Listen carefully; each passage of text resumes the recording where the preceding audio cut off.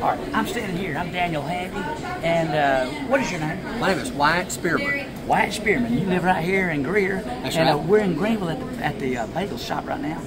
We've seen this fine smile right here at this guy right here. That's right. And so we got to talk. He sells clothing. See how nice he looks? Yes, we do. All right, so I asked him. I can tell he's a Christian man. But I said, but what is 3 things that just makes you happy? What inspired me, you said something about hunting a while ago. Yeah. Tell us what 3 things that makes you happy. Oh, well, the first is the hope that I have. No matter what happens in the day or even before I go to bed at night time, that I have a hope in Christ. Yes. If the first time I believed, He secured my salvation for eternity. That gives me the greatest hope. That's right. But to get up every morning and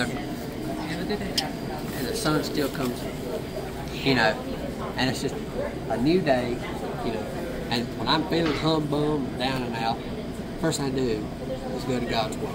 Yes. And remind myself of the promises that God has given us. Yes. And I pray that the Lord helps me to cling to that. That's right. And that's the best thing I That's the number one thing. It is. Physically, what do you do?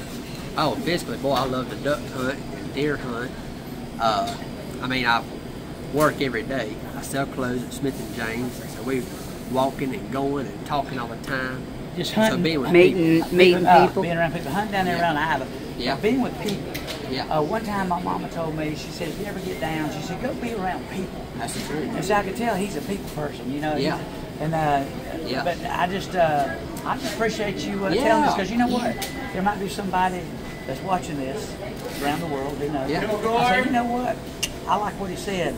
That's what I'm going to do. Well, I hope so. I hope And so. if anybody wants some real nice yeah, men's clothing, where should they go? Smith & James. Smith & James in Greenville, South Carolina. And if you're looking for a good verse, go to Psalm 130 and read the entire thing. Okay. All Sounds right. good. And you know what? You can be happy. It's up to you. That's right.